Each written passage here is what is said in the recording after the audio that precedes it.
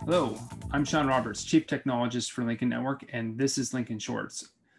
Earlier today, I had the opportunity to speak with Kim Wyman, Washington Secretary of State, and this is our conversation. If I registered absentee, if I was registered absentee, and I decided, and I had already sent in my ballot via USPS or let's say through the post office, and I had a concern that it wasn't going to get counted for a variety of reasons. I think some you already outlined.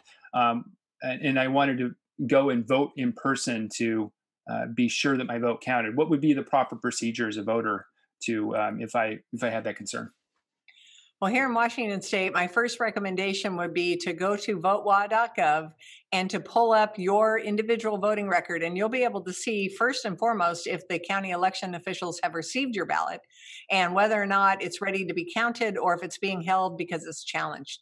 Then if it gets to be election day and you can't get that information, and maybe you've called the election offices, another suggestion is call them straight away and just ask if they've received your ballot and verify it. If you can't get that confirmation and you decide to go to a voting center on election day, you're going to just need to maybe stand in line, and these centers are going to be open for the entire voting period, so don't wait till election day. But you can go in person, you can have a new ballot or a replacement ballot issued, and that will cancel your first ballot, and then they'll issue you another ballot to be counted. But realize that if you've already returned one, you might want to let election officials know that, because you're concerned that they haven't received it, because you don't want to be accused of trying to vote twice or perpetrating any voter fraud, because it is a felony. Yes, felonies are bad. I think everyone can agree on that. Yes. So definitely the correct process, if you have any concerns of whether or not it was already received, check online or check with elections officials and tell them, explain to them your concerns rather than just assuming that they'd figure it out.